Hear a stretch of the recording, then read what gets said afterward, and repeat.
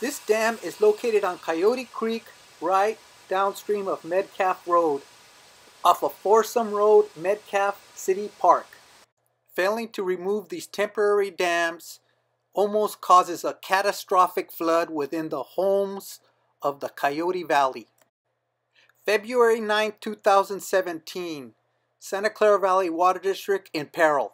Watching the equipment go in and attempts to take down the dam. Santa Clara Valley Water District continues to endanger the public by failing to comply under their permits to remove these temporary dams. And they look at the gates that help to bring down the flows, but the flows were so high. Watching the personnel scramble in the attempts to take down the dam. The flows were so high they had to abandon the segment, 25-foot segment of the dam laid in the pond.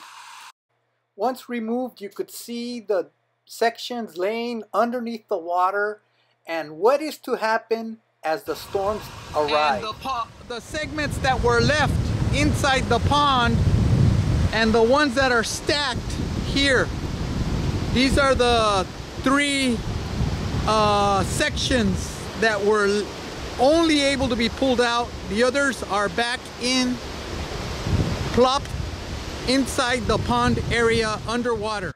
In the next three segments, you will see that this land is completely gone and these panels had to be rescued. February 17th, as the flows arrived in the evening at Anderson Reservoir, Water starting to come over from the little waves of the wind.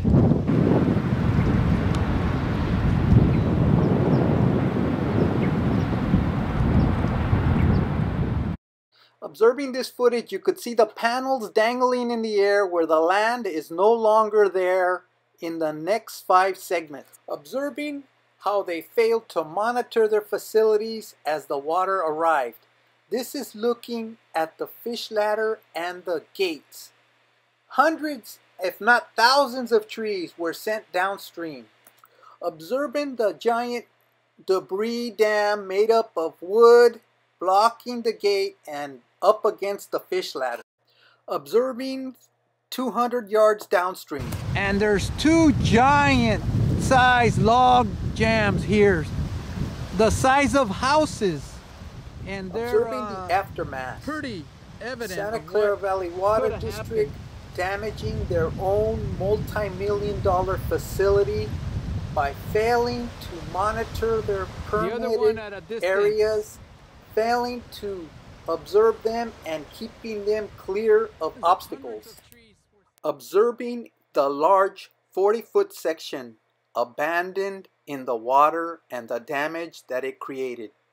The section with the high flows, since it is cabled down still, slid upward and positioned itself like a ramp, damaging the multi-million-dollar fish ladder, rendering it useless. As a junior hydrologist, to explain how most of the damage occurred here, you could see the water exiting from where the section was taken out, and you could see the segment that was left behind has slid upward, and then the gates that were clogged by the giant log debris dam and created this giant crater where the tractor drove over before. Observing the equipment go in Saturday, February the 25th. As the damage had been done, nobody was observed during the storm, monitoring this facility and allowing this kind of damage to occur to their own facility.